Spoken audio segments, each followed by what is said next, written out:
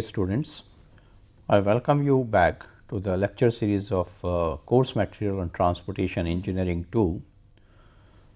This is the last and the final lecture as far as the railway engineering is concerned, and this is devoted to the high speed tracks. So far what we have seen is the case of conventional tracks where the trains can move up to a speed of something like 120 kilometers per hour.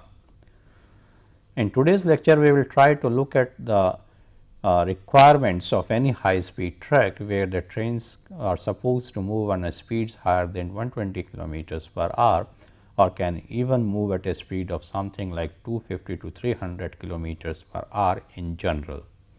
We will be also looking at the different limitations which arises and which limitize the limit on the speed of the trains on the track. In this regard, this lecture is being outlined with the high speed tracks, the traction, the modernization of track, the effects of high speed and the limitations on super high speeds, and further certain concepts of super high speeds. So, we are starting with the high speed tracks. These are the tracks which allow operation of trains at speeds more than 120 kilometers per hour. These are the requirements of today because there is a rapidly increasing demand of transportation. The running of heavy loads at faster speeds safely and economically is another requirement between the two major terminal stations.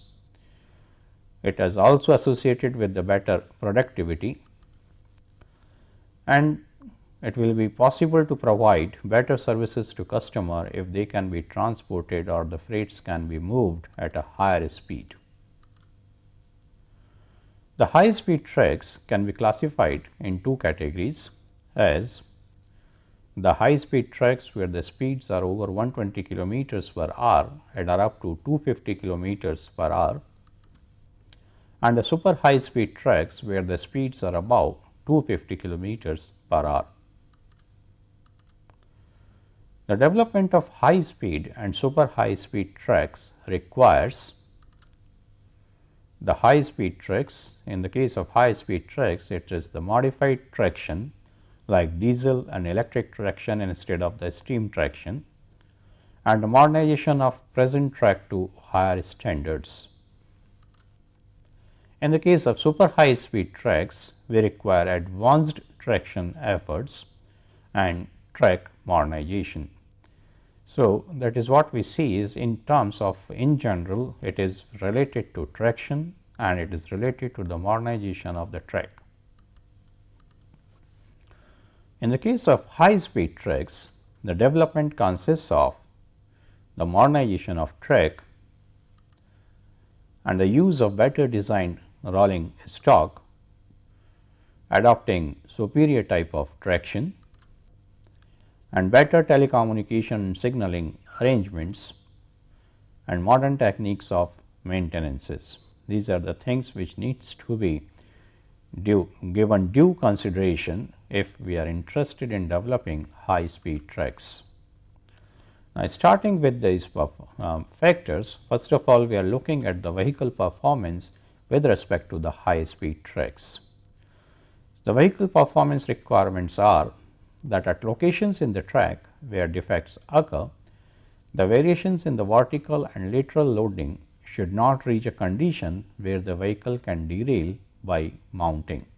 That is the one vehicle performance requirement with respect to the defects, that is related to the vertical movements, variation in the vertical and the lateral loading conditions where the derailment should not be there due to movement or due to mounting of the wheels over the rails. The variation in vertical lateral loads should not reach a condition in which the derailment can occur by distortion to track. This is another condition which needs to be satisfied. In case of diesel and electric locomotives, the lateral force lasting for more than 2 meters should not normally exceed 40% of the axle load plus 2 tons. That is another limiting value which is there with respect to the lateral force which can work for more than 2 meters distance, that is for continuation of 2 meters distance movement. If there is a lateral force which is exceeding 40% of the actual load plus 2 tons, then that is going to be a dangerous condition and should not happen. Further, the value of acceleration recorded in the cab should be limited to 0.3 g both in vertical and lateral directions for locomotives. For carriages, it is same for horizontal and lateral direction, and the peak value permitted is 0.35 g. That is the amount of acceleration which can be there in the vertical and lateral directions. The ride index should not normally be greater than 4, and 3.75 is the preferred value for locomotives, and it should not be greater than 3.5 with a 3.25 as a preferred value for carriages. And the passenger travel should be comfortable and goods should be carried without damage. Now, looking at the traction required for the high speed tracks, the main advantageous traction effort is the electric traction, and there are certain advantages of this electric traction over the other type of tractions, that is the diesel traction and the steam traction. So, we will look at those advantages. The electric traction exerts great tractive effort as torque remains uniform. That is one of the advantages. Because of the uniformity in torque, there is more of the tractive effort available. The ratio of maximum tractive effort to the load on driving wheel is 25% to 30%, means there is a lesser amount of resistance which may be there on the driving wheels. The thermal efficiency is more in the case of electric traction. That is another condition where the transformation of the energy is associated with, and the tractive power can be increased indefinitely by increasing the number of units without affecting acceleration. This is another advantageous condition in this case, whereas in the diesel electric locomotives, diesel locomotives especially, if we have to improve upon the tractive power, then more of the locomotives needs to be attached, but that is not the case in the electric traction condition. Only simply the units have to be placed on the same bogie combination. The repairs and renewals are very few in the electric traction. There are lesser locomotives required to handle the same traffic because they have a higher tractive effort, and therefore, they can move more of the loads as compared to the other locomotives of different categories. Further, they do not use energy while standing, means they do not have to be kept in a running position while in idle condition, which is the case in the case of for diesel engines, which needs to be kept on even if they are not being in use, so that they can be used readily. They are ready for service at any time. Because of this reason only, there is no wastage of power in this sense, because they do not have to be kept in a idle condition, in the running condition, that is where the wastage of power will come in. There is a lesser cabin staff required in the case of electric traction as compared to the other type of driven locomotives. There is a handless heavy volume, they can handle the heavy volume at greater speeds, that is another advantageous condition. The trains can be accelerated quickly. The maintenance of operational schedules is easy, and there is a quick turnaround because there is no reversing required in the case of electric traction locomotives. Further, there is no smoke and they are therefore suitable for underground operations. There is no fire hazard.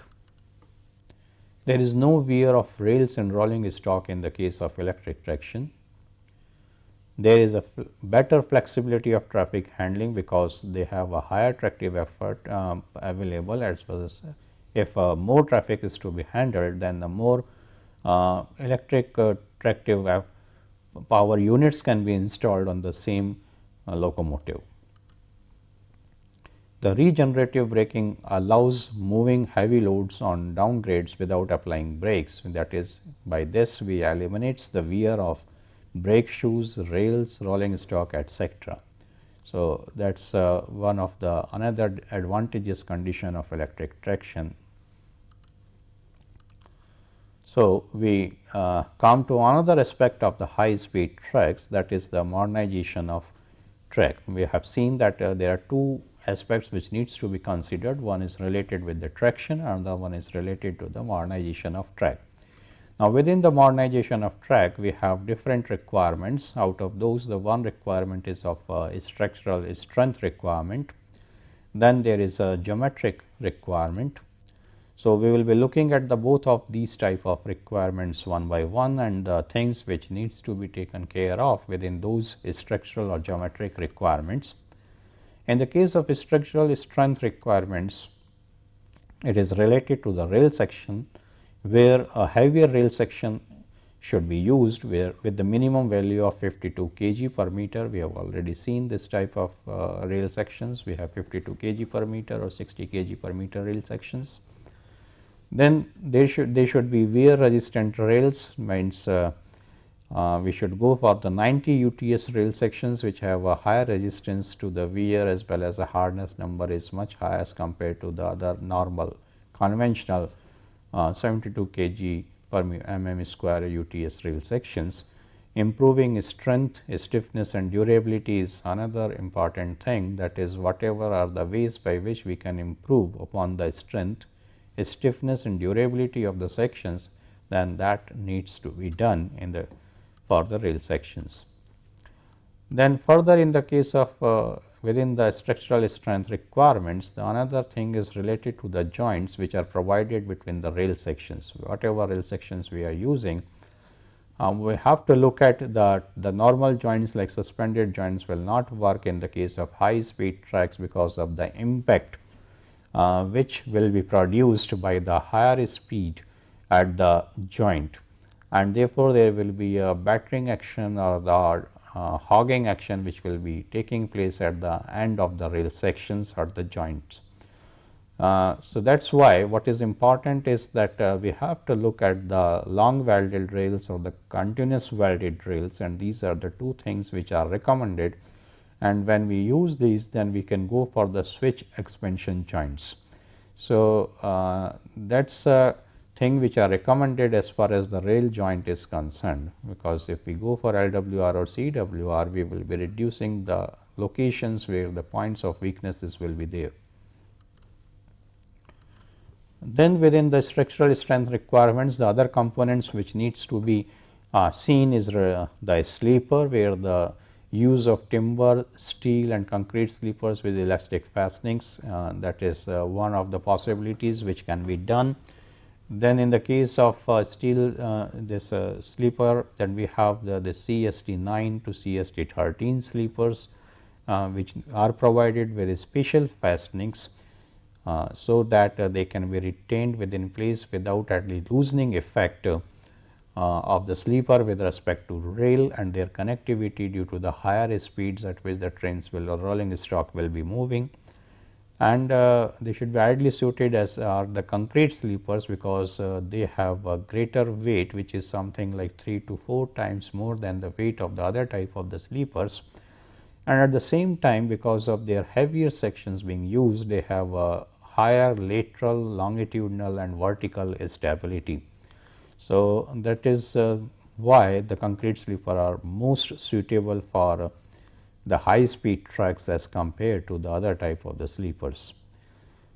Then high sleeper density is required so as to have a better stress distribution and greater resistance to deformation, because due to the high speeds, the amount of stress which will be transferred from the top to the bottom is more, therefore, higher sleeper density may be taken up, and this is minimum n plus 7 for group A line or a group B line on the broad gauge track, or it may transform into 1660 sleepers per kilometer length of track in the group A condition and 1540 per kilometer length of track in the case of group B condition.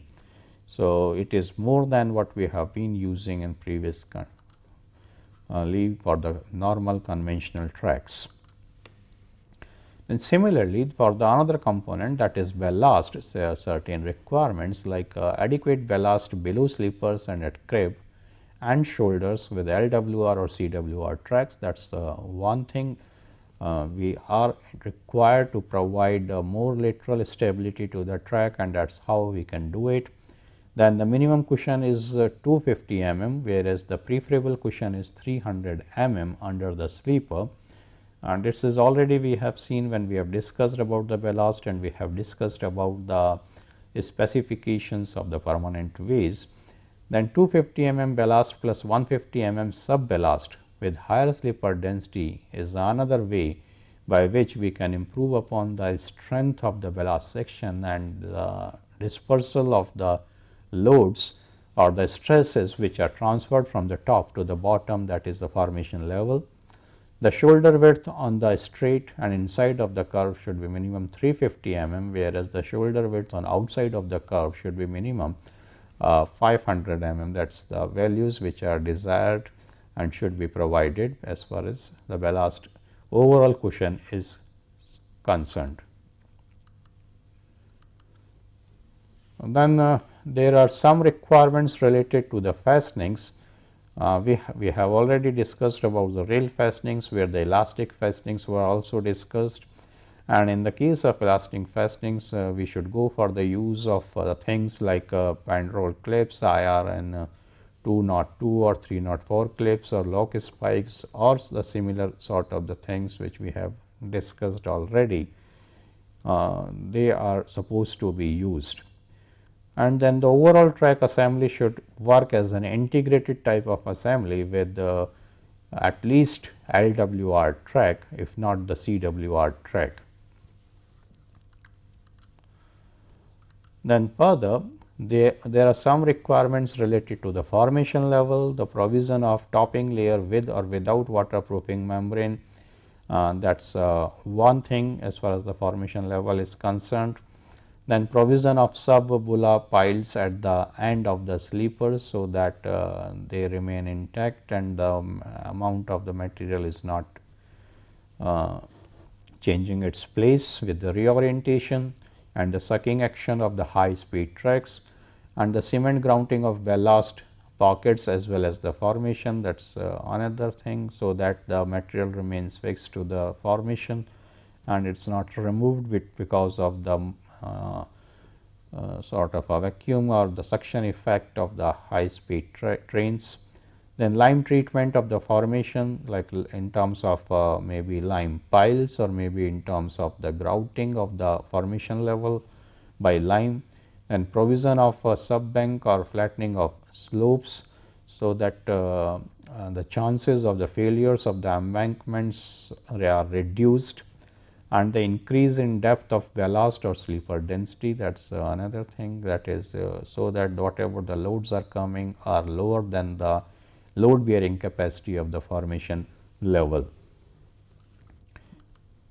So, these were some of the requirements which are related to the structural strengths. Then some requirements are also related with the points and crossings, the locations from where the change in the direction of the train is allowed.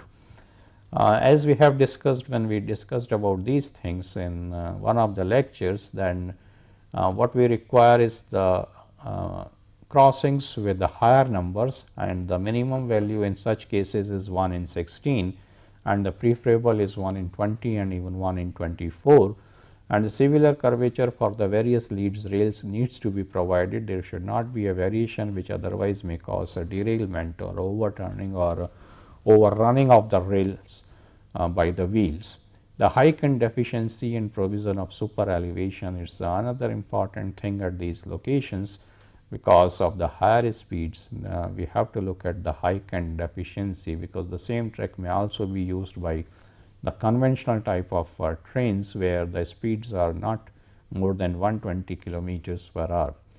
And the manganese cast steel rail for crossing and curved switches should be used as far as their strength is concerned, that are better, and that is why they should be used at these locations.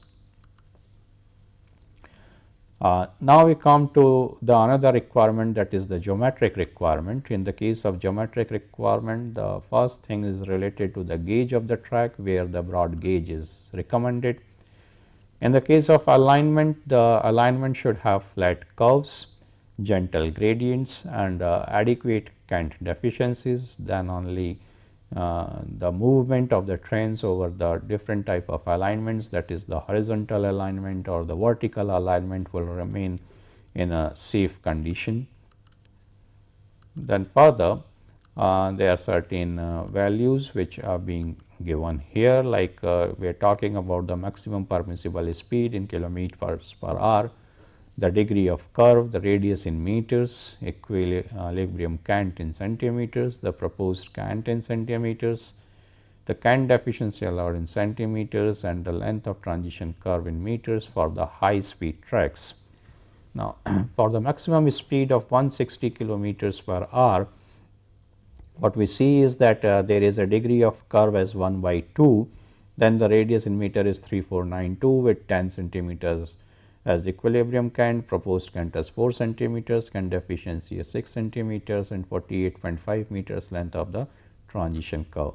But if the same track, if the degree of curve is increased to 3 by 4, then the values changes as 2328 meters is the radius, 15 centimeters as equilibrium cant, proposed cant as 6 centimeters, cant deficiency is 9 centimeters and the length of transition curve is 73 meters.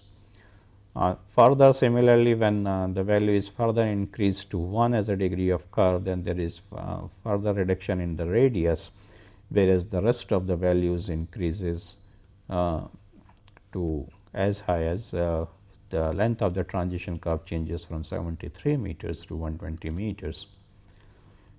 So, this is continuously it is being shown in the same form for the same speed of 160 kilometers per hour. The effect of change in the degree of curve is being shown.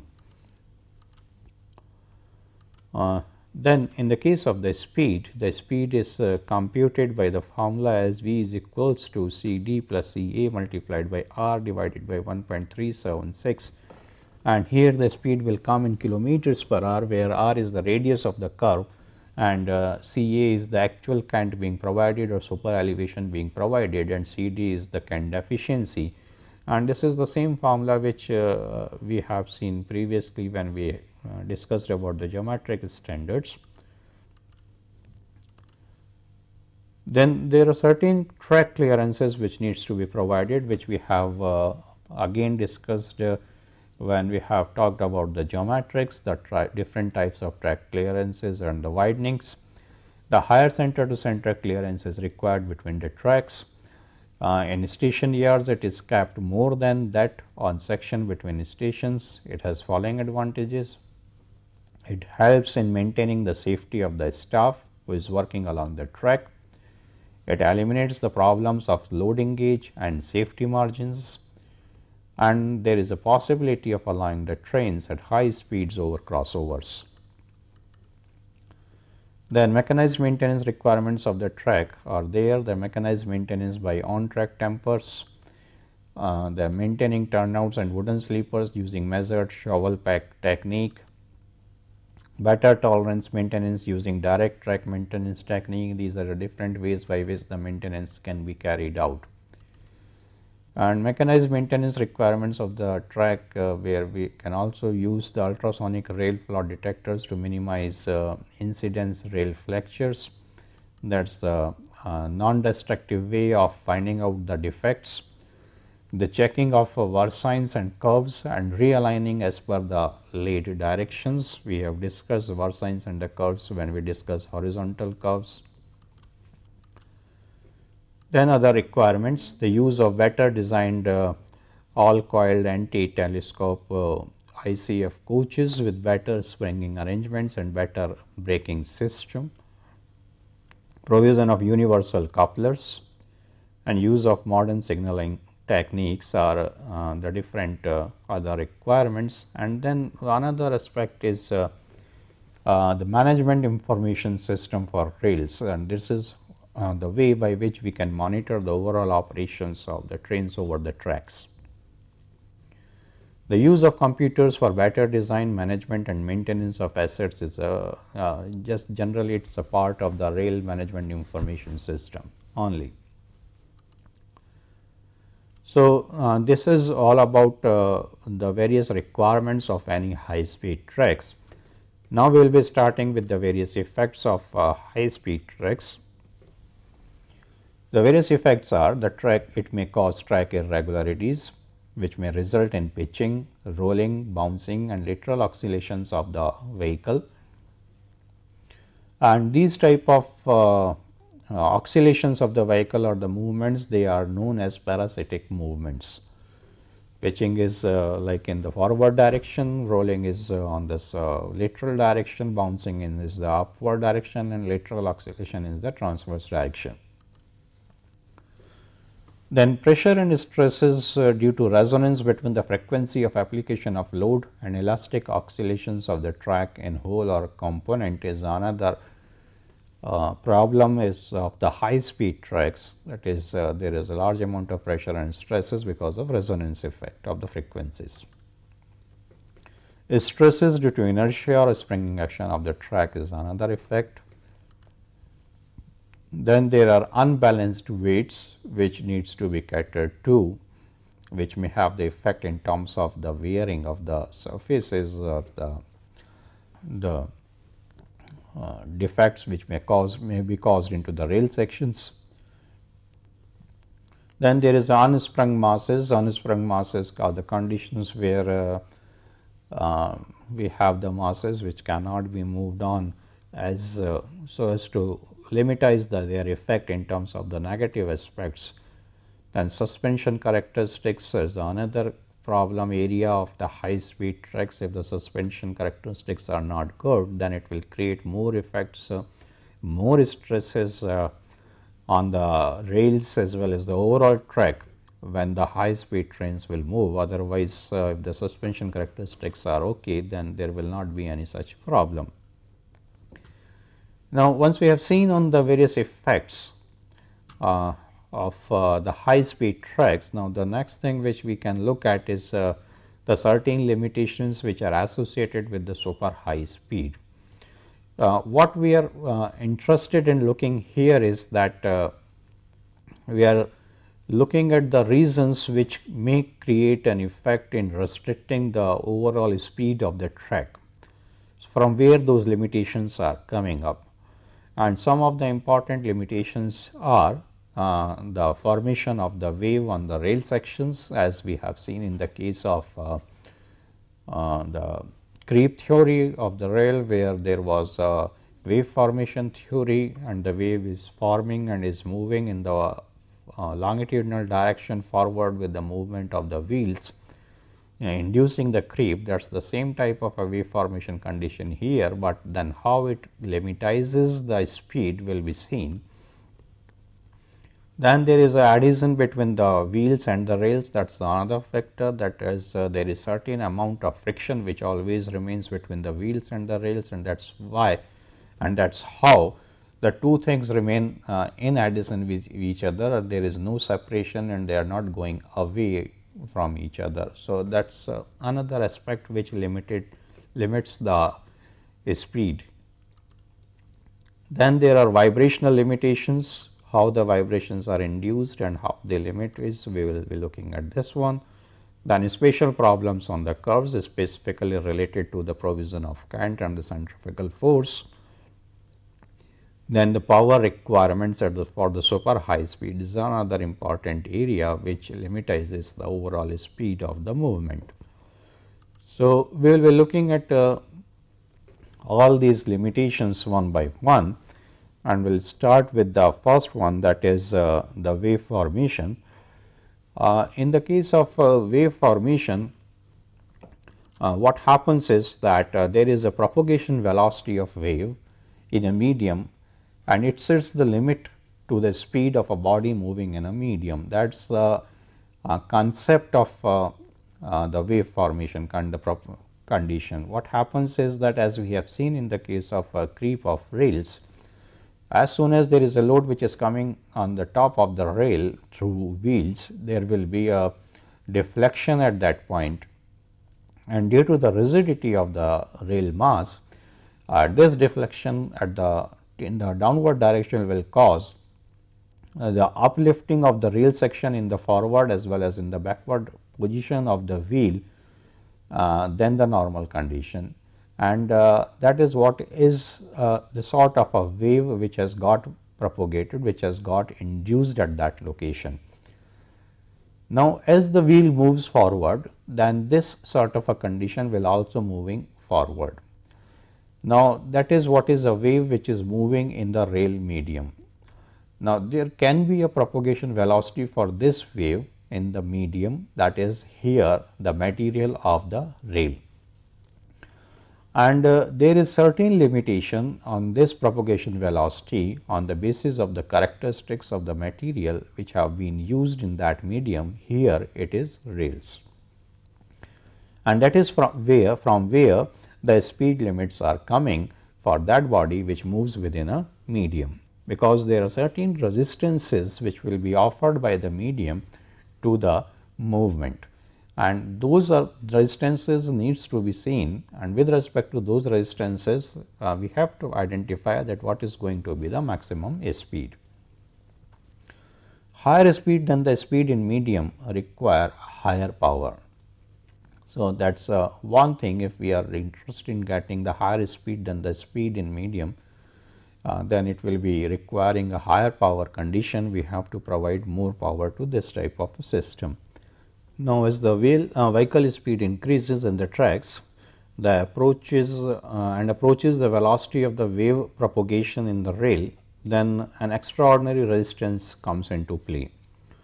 Means now both the wave propagation velocity and the track velocity, they are coming in combination with each other, equal to each other, then the resistance is coming, and in this case the rail deflects under the wheel.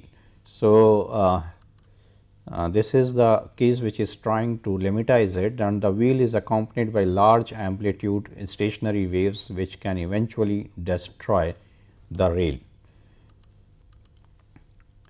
So, this propagation velocity of a deflected wave of the rail sets a speed limit to the train running on it, and this limit was established as 1800 km per hour with no practical difficulties on New Tokaido line in Japan. That is the maximum speed which was practically experimentally found out, which can be achieved as, and that is obviously going to be dependent on the material characteristics. The similar phenomena exists between the pantograph and the overhead wire of electrified railway. In the case of electrified railway, locomotive is provided with a pantograph which is made up and down so as to take the current from the top overhead wires. So, here when there is a continuous connectivity action between the pantograph and the overhead wire, then a sort of a frequency and the wave propagation takes place also in these cases. The pantograph deflects the overhead wire at the point of contact, thus causing wave formation in it. So, once this wave is being formed, then what happens is that if the speed of the pantograph exceeds the propagation velocity of the transverse wave in the wire, a rapid growth of amplitude may destroy the overhead wire system. So, this is the basis for limiting the speed. So, if the pantograph speed increases and it becomes more than the speed of the transverse wave, then the amplitude may cause the failure of the overhead wire system, and this transverse propagation velocity of wave in overhead wire sets a speed limit to the train, and this critical limit is established as 400 kilometers per hour on again the same New Tokaido line in Japan. So, we see that the value comes out to be 400 kilometers per hour in the case of electrified tracks. The speed can be increased by increasing the tension in overhead wire or by developing a lighter wire material. These are the two ways by which we can improve upon the speed, but then we cannot increase the tension in the overhead wire to a very high value, which otherwise also may cause the breaking of the wires.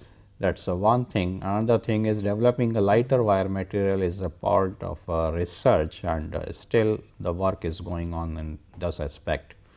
Then restricting factors are in this case the strength and the conductivity of the wire, which may allow the propagation of the wave at a certain velocity.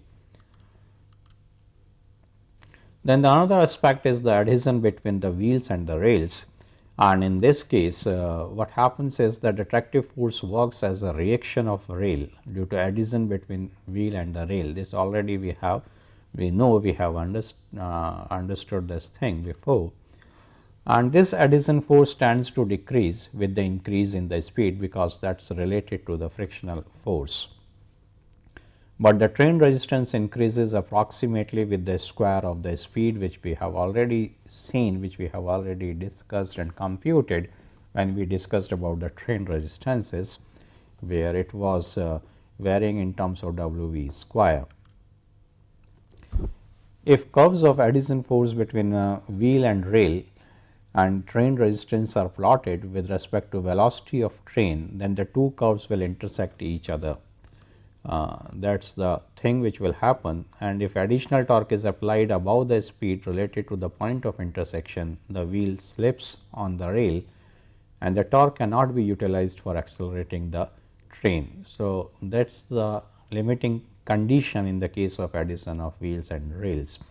Now, whatever torque after this you are improving upon and you are providing will not be utilized to accelerate the train, and therefore, the speed or the velocity of the train cannot be increased further after this point. This is the graph which is trying to show the same. Here the velocity is being taken, which is taken from 0 kilometers per hour to 600 kilometers per hour, and on the y axis we are having the two values. One is the adhesive force F in kg and another one is the attractive resistance R in again kg, and we have drawn for both the things the graph between those and the velocity, and this is the curve for adhesion force. That is, the adhesion force keeps on reducing as the velocity keeps on increasing, whereas this is the attractive resistance force, which is increasing as the square of the velocity as the velocity increases, and therefore, this curve goes like this. Therefore, there is a point of intersection between these two curves, that is the adhesion curve and the attractive resistance curve, and this comes out to be here, which is very near to 400 kilometers per hour. At this particular value of 400 kilometers per hour, the attractive resistance comes out to be something like 20,000 kgs, and if we can provide a tractive effort more than this, then even that tractive force is not going to be helpful, because the adhesion will be reducing by a larger value, and therefore, will allow the movement in the normal condition, and there will be a slip of the wheels over the rails.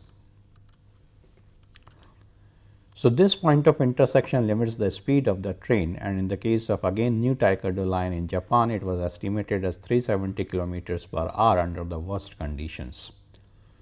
So, the train speed in this case, where the adhesion between rails and wheels has been talked about, can be increased by reducing the train resistance. That is, there are innovative techniques like use of linear induction motor or jet propulsions, etc. That is what we can use, and these are the new concepts of increasing the super high speeds, and raising the adhesion between the rails and the wheels is the another way, and in this case we require the development of new material which is superior to the steel, so that the better adhesion can be achieved.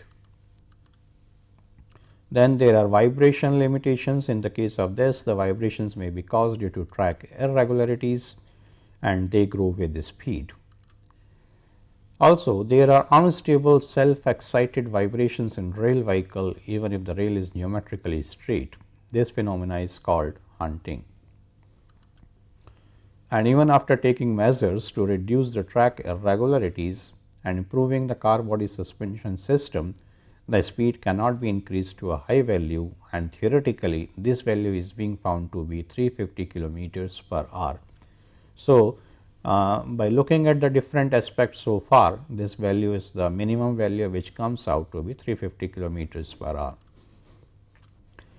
In this case, where we can limitize the vibrations and the effect of vibrations, the train speed can be increased only if we make the train to float a little above the track. That is where the effect of the track irregularities or the geometrics will be removed, and the resistances will also become lesser from the track, and therefore, the speeds can be increased to a much higher value, and that is what is the concept of all the new techniques. Then there are some special problems on curved tracks, like the unequal wheel loads on inner and outer rails, which is influences the safety of the vehicle. The provision of super elevation on outer rail to counteract the centrifugal force, and what happens in this one is that there is an indiscriminate increase which may cause uneasy feeling to the passengers or may cause the vehicle overturning, etc., because there is very high super elevation to be provided. And experiments on new Taikado line in Japan established that maximum lateral acceleration of 0.05 centimeters per second square do not cause much discomfort and results in 180 mm of the cant. So, that is the maximum amount of value of cant which can be provided, there is 180 mm. Further, the curve radius of 2000 meter and elevation of 180 mm will provide a balancing speed of 220 kilometers per hour. So, means the value on the curve track reduces to this value. So, wherever the curves are provided, then the speed is to be restricted. And these cases, the train speed can be increased by increasing the radius of the curve. Now, we come to the other aspect of the super high speed, that is the power and the power requirements. There is a specific power defined as the power required to move 1 ton of passenger rolling stock is correlated with air resistances, grade resistances, speed and acceleration resistances, etc. And it is being observed that with the increase in speed, the requirement of power to overcome the resistance and to accelerate the train goes up very steeply. That is already we have seen when we have talked about the hauling power requirement of an locomotive, which is directly related with the resistances offered by the track. And the test indicate that at a speed of 300 kilometers per hour, the air resistance takes about 95% of the traction's power, and only 5% of the power is devoted to suspension and guidance. So, that is the amount of power which is being taken by the resistances, and is available. Rest of the power which is available is very less for the guidance system. Therefore, steel wheels on rails offers greatest economy for a given speed. This is a diagram which tries to define the relation between the specific power in kilometers and the speed for different values of g, that is the grades, and the different values of f, that in meter per second square, which is the acceleration. And we have the specific power equation by which we can find out the power. So, that correlation is what we see is that as the speed increases for the same value of g, the specific power increases if the value of f changes, or if for the same value of f, if the g value changes, then also the specific power increases, but that increases at a higher rate as compared to the value change in the value of f. Now, we come to the super high speed concepts, how we can attain the super high speeds. There are different ways. One is the linear motor and wheel case, another one is the linear motor and air cushioned vehicles, then gas turbine and air cushioned vehicles, which are the jet propulsion vehicles, and magnetic levitation vehicles. We will be looking at some of these concepts. The linear induction motor is one which helps in attaining very high speeds. The thrust is produced without physical contact, and therefore, it can be used with any type of guidance system, and this is free from addition and can take speed as high as 350 kilometers per hour. So, it is providing the thrust from the backward direction by using the air. Then linear induction and air cushion method, this is a combination which offers a super high speed of up to 500 kilometers per hour, where the vehicle is supposed to move over the air cushion, thereby reducing the resistances which have been offered by the track. And due to this reduction in the resistances offered by the track, the speed increases from 350 to 500 kilometers per hour. Then in the case of gas turbine and air cushion or jet propulsion system, which is also known as tracked air cushion vehicle system, a gas turbine is provided instead of the linear induction motor, and with the help of this gas turbine we try to achieve the higher speeds. This is one of the graph which tries to define the efficiency of all these air cushioned vehicles, ACVs. And here in this one, the correlation has been shown with respect to the speed on the x axis and the propulsive efficiency in percent on the y axis.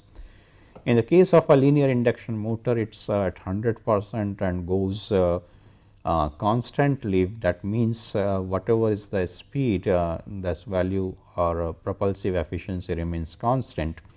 Whereas in the case of turbojet or turbo fan or turbo propulsion, the values are changing, and we found that the almost same amount of value is being achieved in the case of turbo fan or turbo propulsion, but at a higher speed.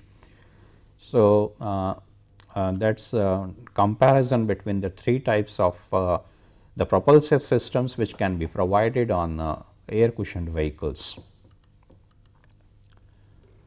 This is one of photograph of an air cushioned vehicle, and here this vehicle is moving in this direction with the provided with the aerodynamic profile, and this is the place where the thrust or the propulsive condition is being created, by which the thrust goes in the backward direction and the vehicle moves in the forward direction. And it is provided by the guidances being provided on the two sides. So we can see this brown colored oval shaped condition, and here white based oval shaped condition. These are the cushions which have been provided, which works as a guidance system for this vehicle to move within this track, so that if there is any lateral movement, it comes back to the normal average condition of the track. These are the three views of the same air cushioned vehicle. This is the back view, where these are the three motors being provided. They are the three linear induction motors being provided. This is the plan of the system, where this is the aerodynamic profile, here the setting condition, and the person sits here, and then this is the place where we have installed the engine which takes the power from this induction motors, and it is taken downwards and it comes to the system being provided at the bottom here. And this is what is the side cushion being shown, and this is the bottom support being provided. And this is another diagram which tries to show the various components of the air cushioned vehicles, and this is the air cushioned vehicle. In this case, this is the top one body, which is known as the cover, where the turbo engines of 3 numbers are being here, and at the back there are the thrust deflectors. This is fitted with this linear induction motor power conditioning unit. So, this goes inside in this one, and this is the location, this is how it comes. Then the fuel tank is provided at this location. This is the primary body structure of this vehicle. Then it is provided with the suspension system. This suspension system is for the forward position. Similarly, is the suspension system which is provided at the other side. The side cushion system is shown. This is the side cushion system being shown here, this one. This linear induction motor number 2, which is placed at this level and fitted in here, and there is a rear suspension system at this location. Then there are air ducts, it goes, and this connectivity is going to the air ducts at this location. This is the air, these are the air ducts by which the thrust will be coming out of at the backward direction. So, this is being connected to this linear induction motor through limb power conditioning unit, and it goes here. And then the air duct or chassis, this is being provided, then the friction brakes are also provided, and at the bottom there is a retention, so which is also a levitation cushion, which helps to provide the support without creating any damage to the main primary body of the ACV. The performance of this ACV is with respect to acceleration and air propulsion. It can take a speed of 200 kilometers per hour in 2.5 minutes, and acceleration with linear induction motor propulsion system and core gas thrust is, in this case, it is 380 kilometers per hour in 1 and 1/4 minutes with one motor, or 480 kilometers per hour in 1 and 1/4 minutes with two motors. And braking to a stop from 200 kilometers per hour speed within 1.28 kilometer, it can be stopped at a speed of 480 kilometers per hour, and within a distance of 2.4 kilometers it can be brought to a stop condition. Then another system which is used for the super high speed is the magnetic levitation, in short known as maglev. This is one of the costly systems which uses the magnetic forces for propulsion as well as support and guidance and control, and it is in general used as a design feature only, but now China is implementing this one for looking at to provide a connectivity from the airports to the Olympic game village, and travel will be through this magnetic levitation system. How it works, we will be looking at the system. This is the support structure of the magnetic levitation system. These are the wheel support paths being shown here, and these are the coils being provided on the two sides. So, this is one beam, this is another beam which encompasses the coils. This is known as the propulsion coils, as well as there is a levitation and the guidance coil. The propulsion coil is in the form of this big oval shape being overlapped over each other, whereas the levitation and guidance coil is in the form of a shape of a 8 structure. So, we will be using this propulsion and the levitation and guidance coil for the movement of the vehicle over these support paths, and as soon as it takes a higher speed, then it will come into the, it will get lifted from this base and it will be moving into the air. So, there will be some gap between this and the base of the vehicle. So, the passing of the superconducting magnets by figure 8 levitation coils on the side of the track induces a current in the coil and creates a magnetic field. This pushes the train upward so that it can levitate 10 centimeter above the track. So, in the very starting, what we do is that we pass the current, and due to this superconducting magnets, the current will come into the coils and the magnetic field will get set on, and this will help in rising the overall structure of the train 10 centimeter above the track. So, this is the very first condition which will be created. Now, the train does not levitate until it reaches 80 kilometers per hour. So, it is equipped with retractable wheels. So, this is another condition in this one, that it is not going to get levitate unless and until it reaches a speed of 80 kilometers per hour. So, it has to be provided with some wheels so that it can move on the wheels till it reaches a value of 80 kilometers per hour. And this is a system which is working here. This is the vehicle which is moving on these two guidance paths or wheel paths. It is provided with the superconductive coil on this side as well as a superconductive coil on this side. This is working as a north pole and this is working as a south pole, and this is the 8 structure which is a levitation and superconducting coil. And in this one, with respect to this north superconducting coil on board of the vehicle, this becomes north pole and this rad becomes the south pole. Similarly, for this south pole, this becomes a north pole and this becomes a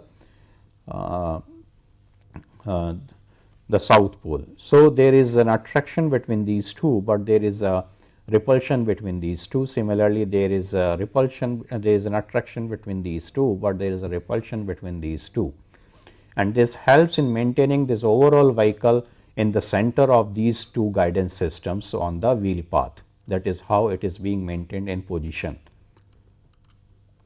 So, that is what is the lateral guidance. When the side of the train nears the side of the guideway, when it comes to one side of the guideway, then the superconducting magnet on the train induces a repulsive force from the levitation coil on the side closer to the train and attractive force from the coil on the farther side, and this keeps the train in the center. So, what this is happening, that this train has shifted, as we can see, towards this side, there is this is coming on this one. So, this whole of the coil will become north pole and this is north pole. So, there will be a repulsion here, where this also will become north pole and this is a south pole, and there will be an attraction in this one. So, it will try to shift to this side, and as soon as it becomes the same condition as we have seen in the previous diagram, it will be centered. Similarly, we are talking about propulsion in this case. Then alternate current is run through electromagnetic coils on the guide walls of the guideway, and this creates a magnetic field that attracts and repels the superconducting magnets on the train and propels the train forward. And the braking is accomplished by sending an alternate current in the reverse direction. That is how it is accelerated or deaccelerated. This is what is being shown here. This is the vehicle moving in this direction. So, this is two superconducting magnets on this side. So, this shows north pole, this is south, opposite to this one, this is south and this is north. And then these are the propulsive superconducting magnets. So, with respect to this north, this is south. So, it is attracting. Similarly, for this south, there is a north, this is attracting, and this is how with the attraction, with the help of this attraction it moves in this forward direction, and the amount of this attraction is so heavy that it can take a very high speed. This train uses superconducting electric magnets, and these magnets are cooled by liquid helium or liquid nitrogen. This means that once electrified, these magnets do not require additional energy. This is another important thing. As soon as they get electrified, no additional energy is required to operate the system. And here what we are trying, this is a refrigerator and this is a liquid helium tank and liquid nitrogen tank, which is used to cool the superconductive magnet being shown here with this is outer vessel, this is radiating shield, superconducting coil is being provided here, this one superconducting coil, and then this is inner vessel. And this is the bogie of the maglev, where these are the superconducting magnets being placed, and this is the helium and the nitrogen tanks used so as to make them cool. And then these are the wheels system which has come inside, but as soon as it has attained the speed of 80 kilometers, if it is less than 80 kilometers, they will go out and will move below the base system of this one. And these are the emergency landing shoes being shown. If the wheels are not working, then this vehicle can land on these emergency shoes. These are some of the figures or the photographs of these super high speed vehicles. This is one, and this is another shape, aerodynamic shape of the same vehicle. So, what we have discussed in today's lecture is how we can attain the high speeds or the super high speeds, and what are the concept and what are the limitations in achieving those super high speeds. If we can, and it means that we require to do some more research in the area of materials and to improve upon, to reduce the limitations by which the speed of the track is being limited. I understand that you have enjoyed what we have discussed so far in the case of railway engineering about the different aspects of railway engineering, and now we will be shifting from railway engineering to the airport engineering, and we will be looking at the various aspects of airport engineering in the coming lectures. Till then, goodbye and thank you.